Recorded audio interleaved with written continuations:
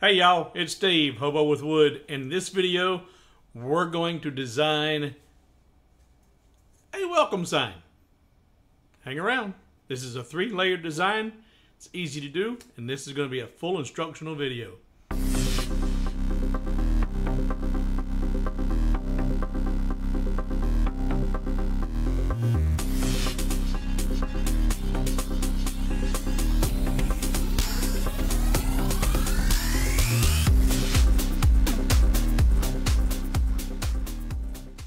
Okay, so a couple of days ago I was asked to make a Highland cow design for a door hanger, and I'm trying to make the projects on the diode, so it's going to be at best 12 inches wide. And I designed this as big as I could, but it still was lacking something. So this was the Highland cow, and that's just going to hang on the center of the door. And I said we need a welcome or get out or something. So I come up with this accent piece.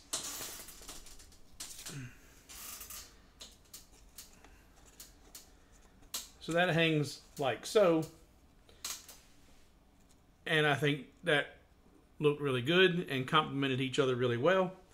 And this is what we're going to discuss in this video. We're going to create this signage that you can create and put any kind of word on there. You can see it's very, very easy. But these designs are available on hobowithwood.com if you do not want to go in and create your own. But this is really, really simple. So let's put all this away and jump in here to Lightburn. So this is not that difficult. This toolpath I have on here is I think it's 300 by 300 millimeter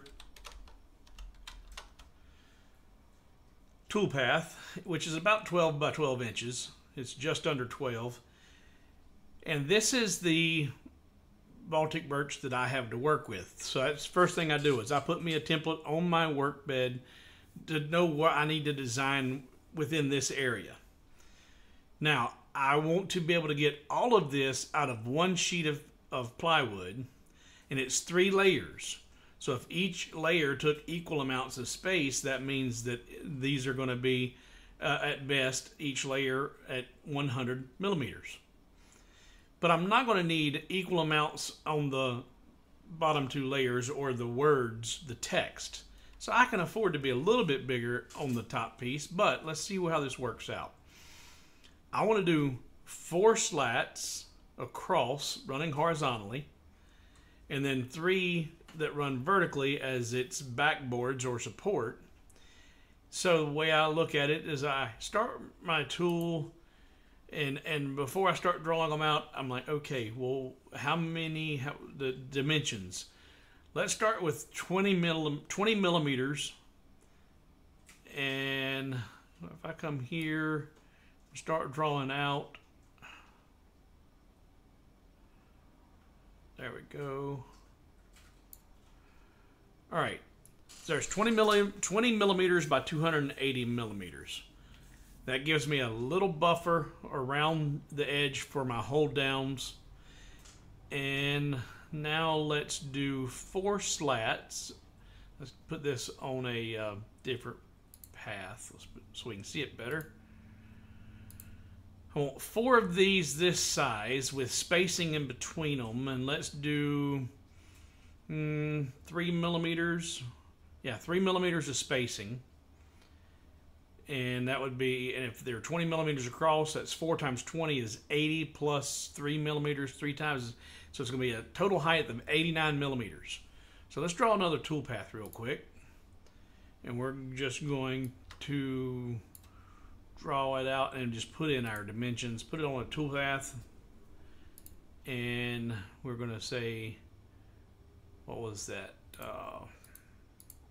280 by 89. So 280 millimeters by 89 millimeters. Now I'm going to bring that right over to the corner of my first piece. Now I'm going to select my original piece, and I need 3 duplicates. So hold down Control and hit the letter D 1, 2, 3 times. I'm going to drag one of those over here so I can grab the corner of it and bring it into position. There.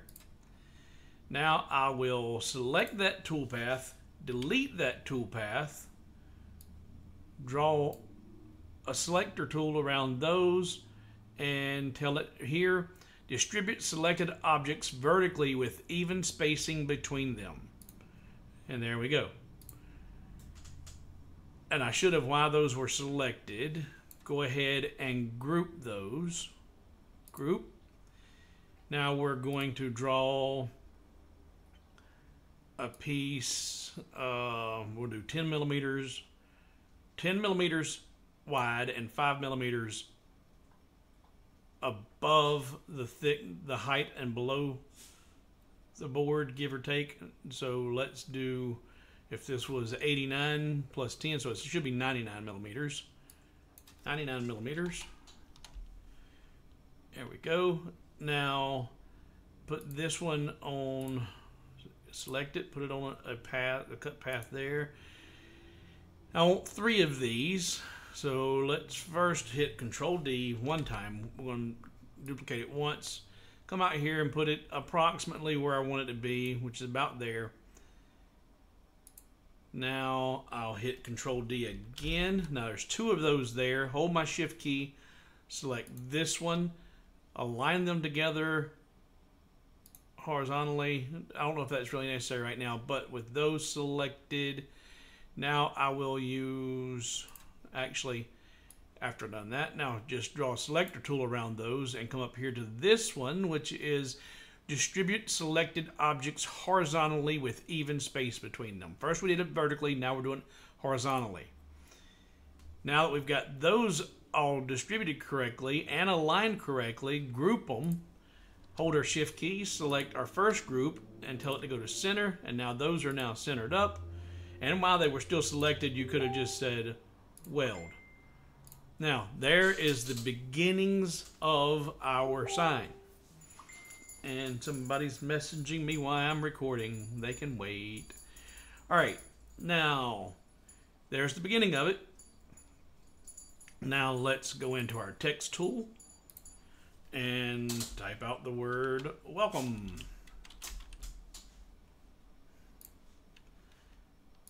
And you're going to want to find a font that you like, but you're also going to need to pay attention to the size of the font, because we're going to be creating an inward offset, which means you can't have too fine of a line within the inner workings of your text, or else it's not going to work very well.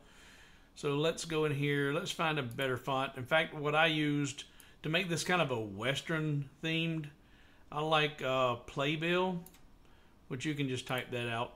Now, Playbill, really tightly condensed.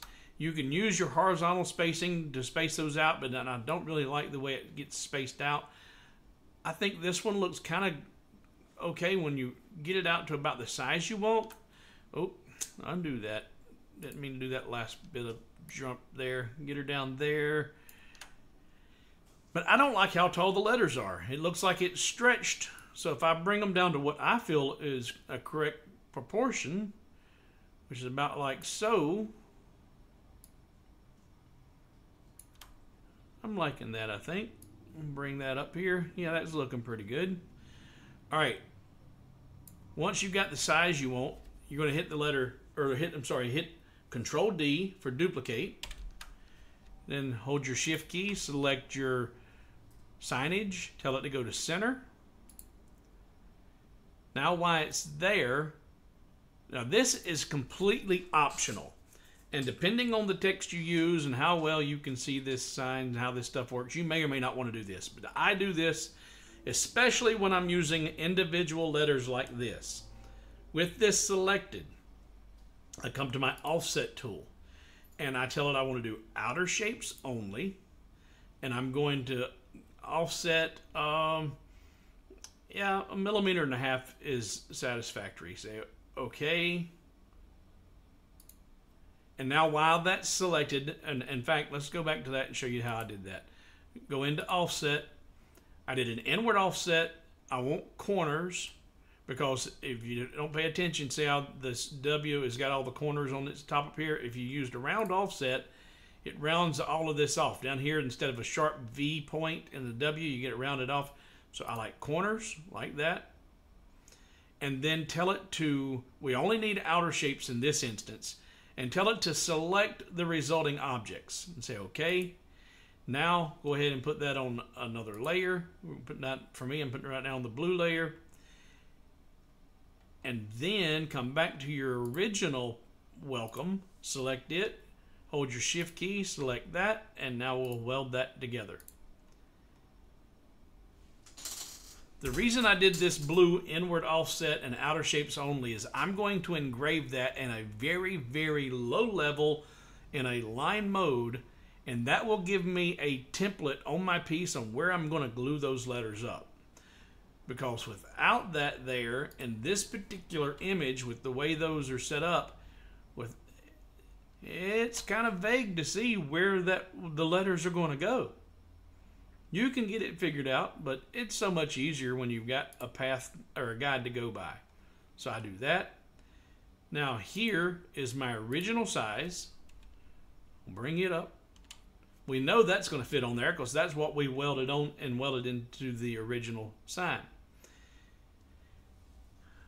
Now I'll take that and I'll come back to my offset tool. Now I'm going to do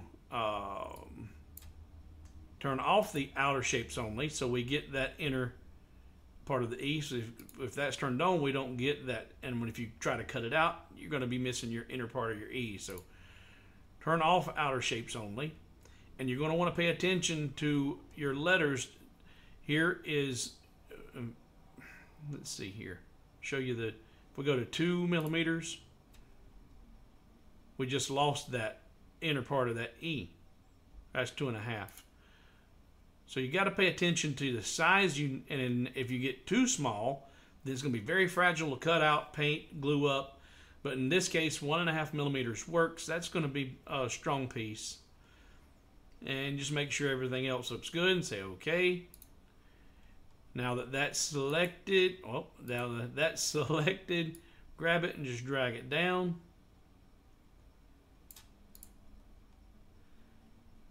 Set your cut power and speed settings. Set the power to the levels you need for your engraving of the word welcome for the template there.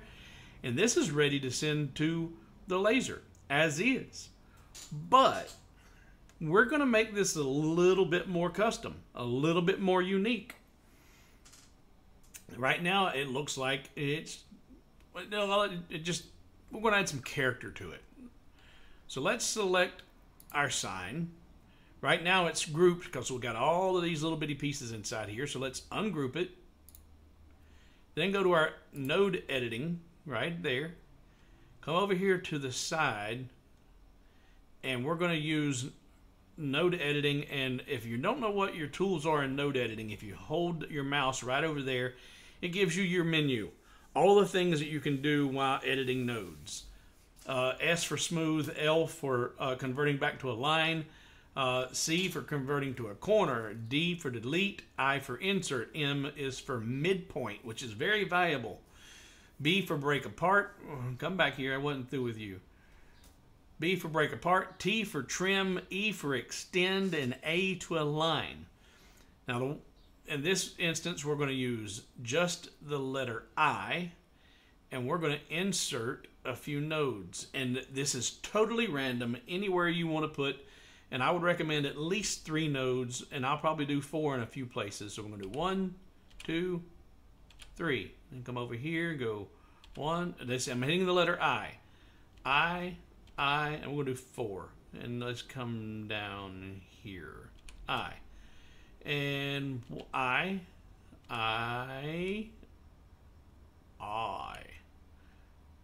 1, 2, 3, and 4. I really don't want them evenly spaced. I was trying to get them a little more distance than unique. Now that you've got those in there, all you have to do is just come up here and hover over the first node and move it inward. Skip this one, come over here to this one and move it inward. And depending on where you place it, you can put it up high or down here. We're going to make these pieces jagged, look like they're broken. It was made out of scrap wood, this sign was.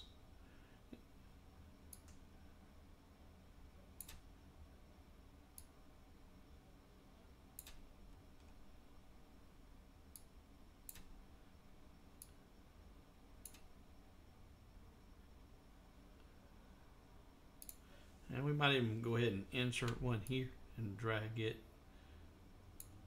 there. Now we're going to come over here, do the same thing again. I. That was 4 of them. 1, 2, 3, 4. 1, 2, 3. 1. You would do 2 here.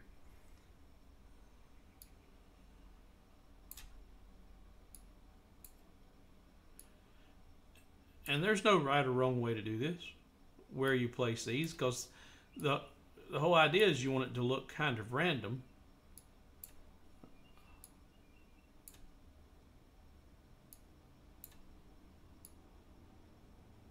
In fact, we might take that one out.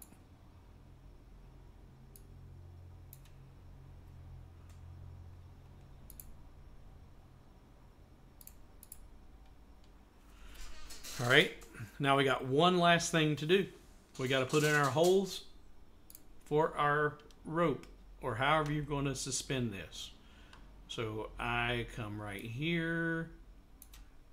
There's a 5mm hole, and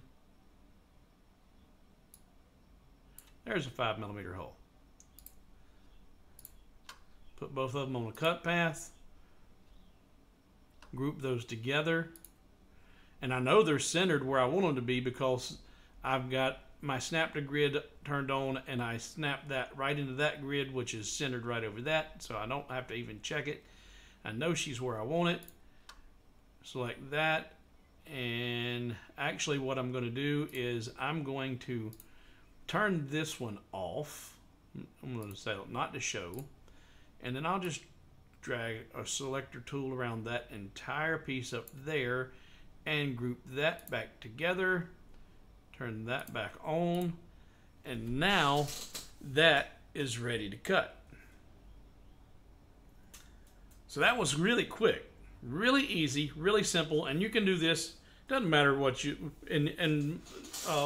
what words you want to put in there.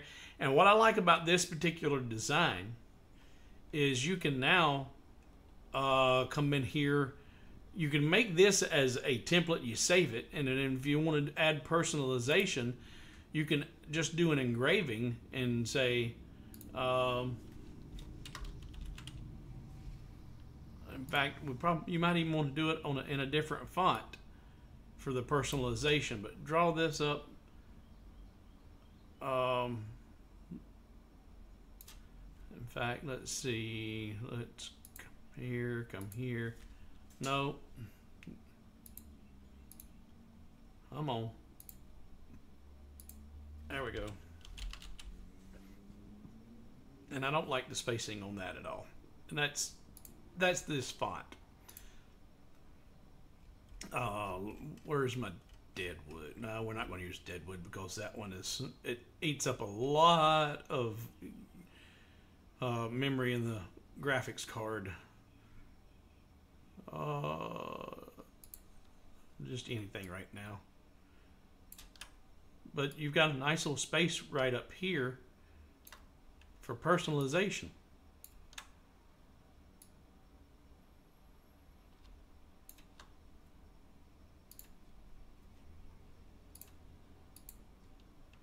You get the idea.